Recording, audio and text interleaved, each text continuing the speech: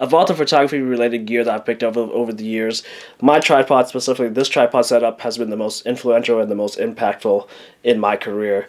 It was there at the very beginning, and I continue to use it to this day. I love this thing partially because it's perfect for everything that I need, and partially because I spent a buttload of money on it, so I gotta carry it around everywhere. That being said, there are days where I just don't want to bring it along, just because, you know, having a tripod all the time is a hassle. You have to carry around. If you don't want to use it, it's still with you. So today I want to show you a tool that I've picked up to really help with the ease of use of having a tripod all the time.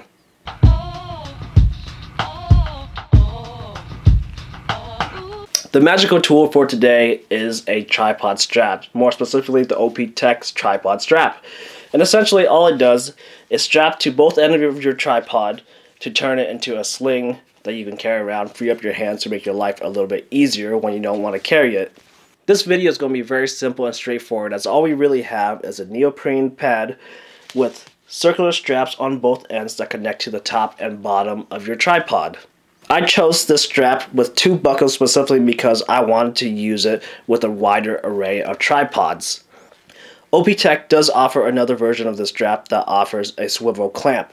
If you have a Manfrotto tripod with a specific clamping location, or a tripod with a hook at the bottom, the swivel mount might be a better option for you. But like I said, I chose to go with the one with two clamps just because it works on a wider array of tripods. This may seem like a very simple solution, but it works very well. The entire weight of the tripod is distributed across your shoulder, so you really don't feel it at all. And of course, you're freeing up your hand. If you need your tripod, it's there. If you don't, it's not. Life is easy again.